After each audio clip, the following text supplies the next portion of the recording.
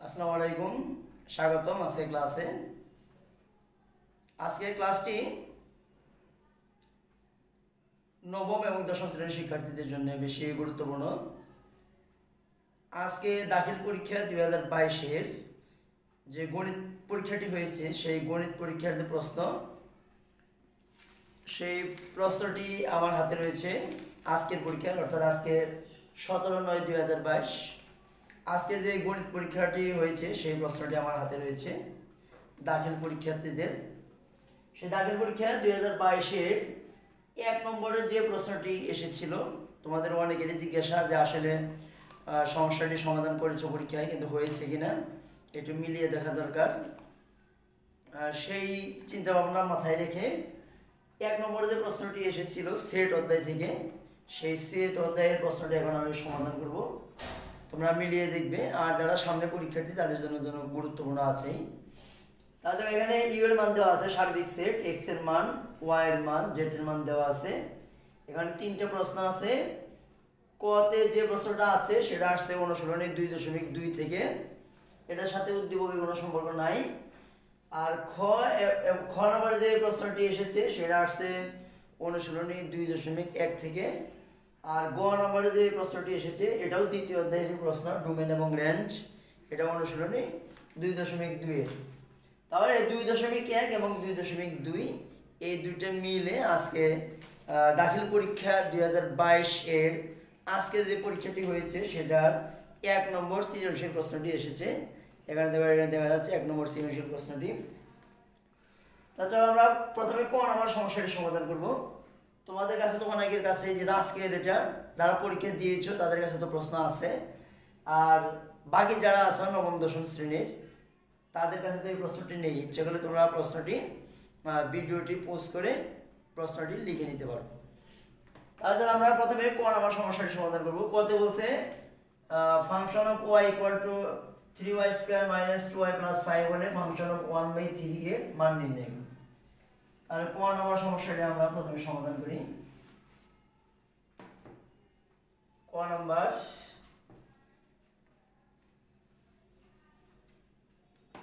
তাহলে এটা সেটা দেওয়া আছে function of y equal to 3y square minus 2y plus 5।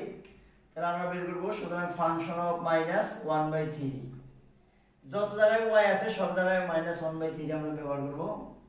Minus 1/3 উপরে স্কয়ার মাইনাস 1/3 প্লাস 5। তাহলে মাইনাস কি স্কয়ার করলে প্লাস হয়ে যাবে, তাহলে 3 ইনটু 1/9 মাইনাস এখানে সে প্লাস 2 আর 1 গুণ করলে 2, নিচে হলো 3 আর হলো প্লাস 5। 1/3 দ্বারা যদি 9 কে ভাগ করি কত হবে, 3 প্লাস উপরে 2 নিচে 3 প্লাস 5। ঠিক আছে, এবার দেওয়ার নিচে 3 3 আর এখানে মনে মনে নিচে 1 আছে, তাহলে লসাগু হবে 3।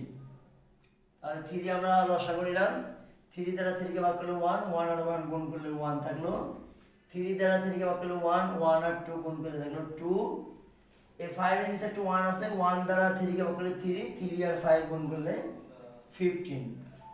আর যদি আমরা যোগ করি 15 আর 2 17 আর 1 কত হবে 18, 18 কে 3 দ্বারা ভাগ করলে হবে 6। এটা হলো অ্যানসার। তাহলে ক নম্বরে যে প্রশ্নটি ছিল 1 নম্বরে, সেই ক এর অ্যানসার হলো 6। এই সমস্যাটি সমাধান হয়ে গেল। চলো এবার আমরা খ নম্বরে যে প্রশ্নটি ছিল সেই সমস্যাটি সমাধান করব। খ নম্বর,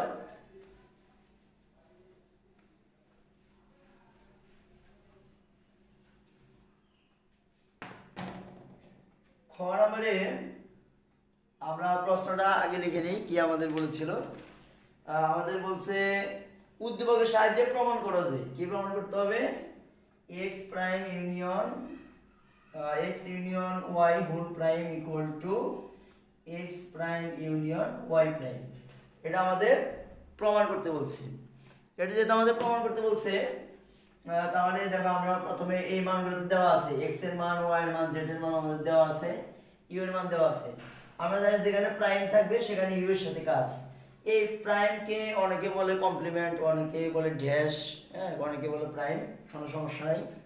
তার প্রথমে আমরা লেফট হ্যান্ড সাইডে কাজটা করব। Left hand side equal to x union Y whole prime. প্রথমে আমরা x ইউনিয়ন y এর কাজটা করে নেব x union y equal to x এর মান আছে কত 0 2 4 5 ইউনিয়ন y এর পরিবর্তে দেওয়া আছে -2 -1 0 1 5 0 1 5 তাহলে আমরা জানি ইউনিয়নের কাজ হলো কি মিল অমিল সব কমন আনকমন সব নিতে হবে আর কমন আনকমন সব যদি আমি নিই তাহলে এখানে মাইনাস গুলো আগে লিখবো আমি -2 -1 এরপরে লিখবো 0 এরপরে লিখবো 1 এরপরে 2 এরপরে 4 এবার 5 দুইটা থেকে একটা 5 দুইটা থেকে একটা কারণ হয়ে গেল x union y whole prime x union y আর এই আছে আবার হোল প্রাইম আছে তাহলে হোল প্রাইমের কাজ আমরা করি সুতরাং x union y whole prime x union y whole prime equal to u minus x union y এটা হবে তাহলে আমরা y u এর মানটা বসাই দেব u এর মান দেখো এখানে দেওয়া আছে কত দেওয়া আছে -3 -2 -1 0 1 2 3 4 3 4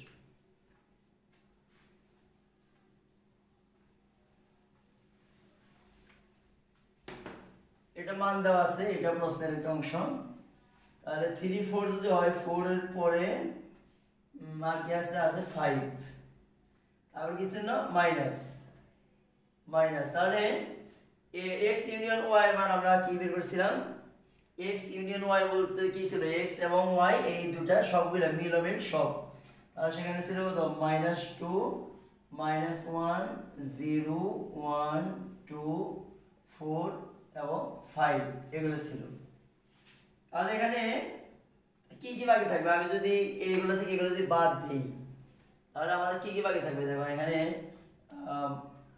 -3 এখানে তো নাই তাহলে -3 এখানে থাকবে আর এখানে আছে +3 কিন্তু এখানে +3 নাই +3 থাকবে এবার এই দুটোই থাকবে বাকিগুলো সব তো মিল আছে -2 -1 0 -2 -1 0 1 2 1 2 4 4 5 5 সব মিল আছে তাহলে এগুলো বাদ তাহলে আমাদের এখানে -3 আর হলো 3 তাহলে এটা আমাদের লেফট হ্যান্ড সাইডের কাজ শেষ হয়ে গেল এবার রাইট হ্যান্ড সাইডের কাজ করব তাহলে রাইট হ্যান্ড সাইডে কি ছিল right hand side equal to x prime intersection y prime x prime intersection y prime তারপর প্রথমে আমরা x প্রাইমের কাজ করব x prime equal to u minus x তাহলে এরপরের লাইনে কি হবে এরপরের লাইনে u এর মানগুলো আমরা বসাবো এই যে মান -3 -2 -1 0 1 2 3 4 5 আর এখান থেকে x এর মানগুলো বাদ যাবে x এর মানগুলো যদি আমরা বাদ দেই x এর মান কি 0 2 4 5 0 2 4 5 তাহলে 0 2 4 5 যদি হয় তাহলে দেখো 0 2 4 5 বাদ দিলে কি কি থাকে এখানে দেখো -3 -2 -1 0 1 2 2 মিল আছে বাদ যাবে 3 হবে 4 4 মিল আছে 5 5 মিল আছে তাহলে আমাদের এই x প্রাইমের মান আমাদের কত হলো -3 -2 -1 0 1 3 এগুলো বের হবে এবার আমি কি বের করব y প্রাইমের মান আমরা বের করব y প্রাইম তো y প্রাইমের মান যদি আমরা বের করি y prime equal to u minus y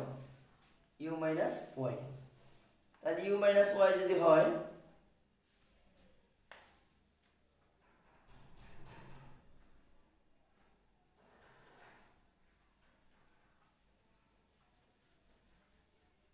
এটা আমরা মনে রাখবো -3 3 লেফট সাইডে বেরিয়েছে -3 3 তাহলে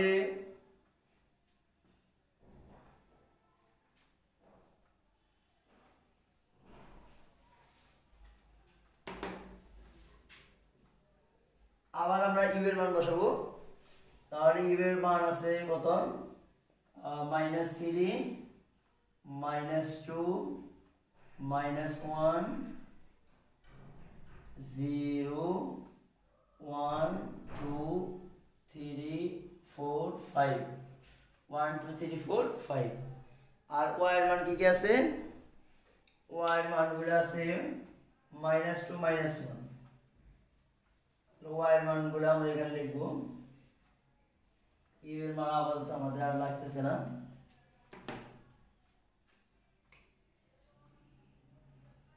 y এর মান হলো -2 -1 0 1 5 এই মানগুলো আছে y এর তাহলে যদি আমরা বিয়োগ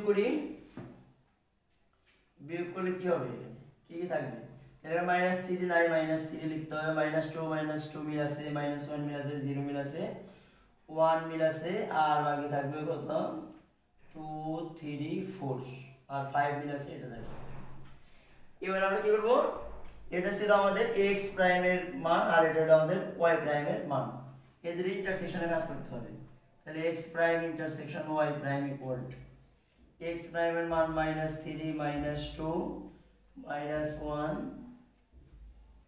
0 1 3 আর ইন্টারসেকশন y প্রাইমের -3 এরপরে 2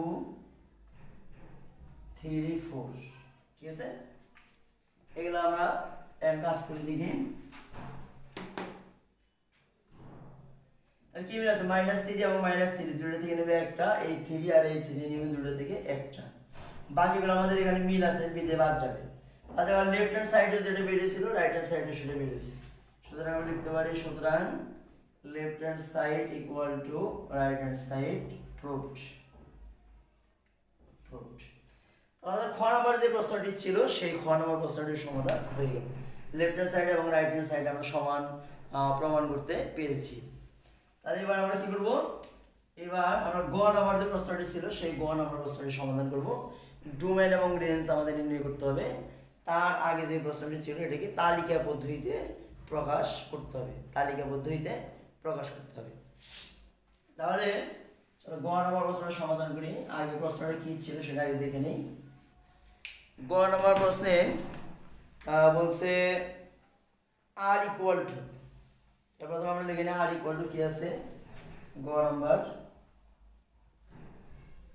দেওয়া আছে capital R equal to x y such that x belongs to z এবারে y belongs to z এবং y equal to x plus 2 y equal to x plus 2 R z এখানে যেহেতু z এর কথা বলছে তাহলে z কি z সমান কি দেওয়া আছে তাহলে x হলো উপাদান z তাহলে z এর মান কি দেওয়া আছে সেটা আমরা লিখি z ইকুয়াল টু দেওয়া আছে -3 -2 -1 0 1 এগুলো z এর মান -3 -2 -1 0 1 আজকে যে পরীক্ষাটি হয়েছে সেই পরীক্ষার প্রশ্ন থেকে আমি লিখতেছি -3 -2 0 1 তাহলে এখন আমরা একটা টেবিল তৈরি করব সেই টেবিলে আমরা ক্রমজোড় তৈরি করার জন্য চেষ্টা করব তাহলে প্রথমে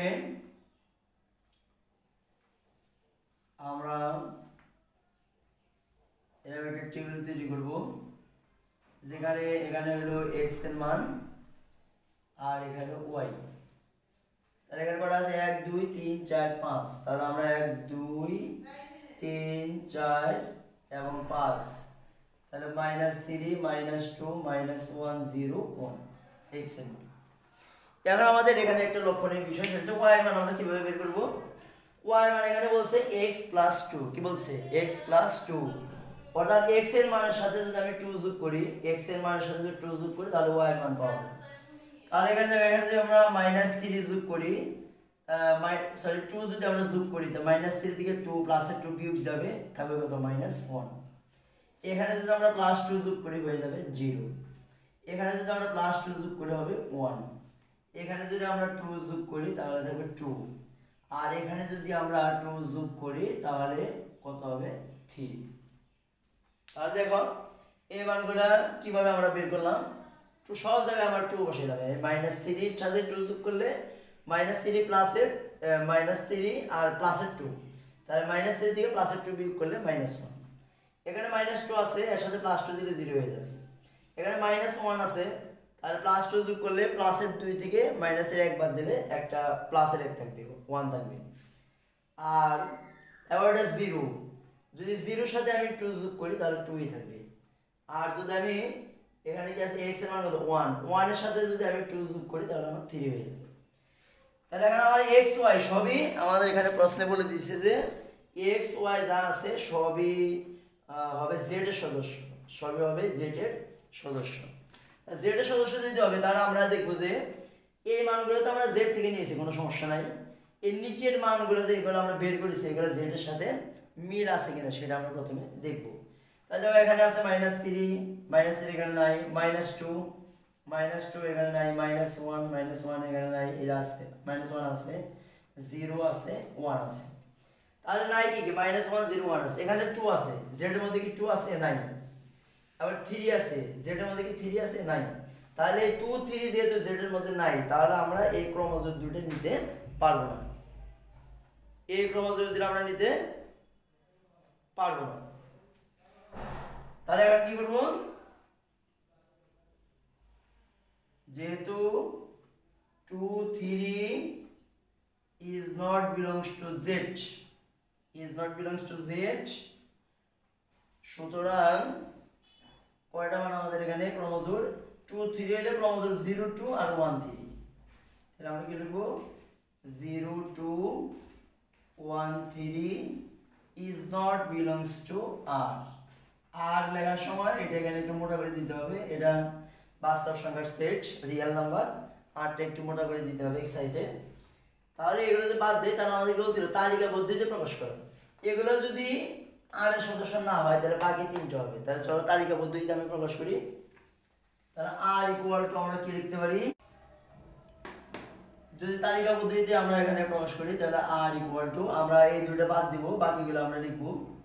তাহলে বাকিগুলো যদি আমরা লিখি তাহলে কত হবে -3 -1 -2 0 -1 1 এগুলো আমরা নিতে পারবো যেহেতু z এর মধ্যে এই উপাদানগুলো আছে -1 0 1 -1 0 1।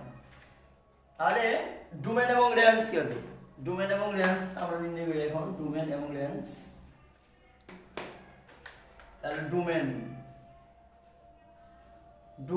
ইকুয়াল টু আমরা লিখতে পারি ক্রোমোজোমের প্রথম উপাদান -3 -2 -1 -3 -2 -1, আর রেঞ্জ আমরা যেটা লিখব দ্বিতীয় উপাদান -1 0 1 -1 0 1। তাহলে ডোমেন এবং রেঞ্জ আমরা পেয়ে গেলাম। তাহলে এই ছিল দাখিল পরীক্ষা 2022 এর 1 নম্বর যে প্রশ্নটি ছিল সেটার সমাধান। পরবর্তী সমাধানগুলো আস্তে আস্তে তোমরা পেয়ে যাবে ইনশাআল্লাহ। সে পর্যন্ত তোমরা সবাই ভালো থাকো, সুস্থ থাকো, সবাইকে অসংখ্য ধন্যবাদ।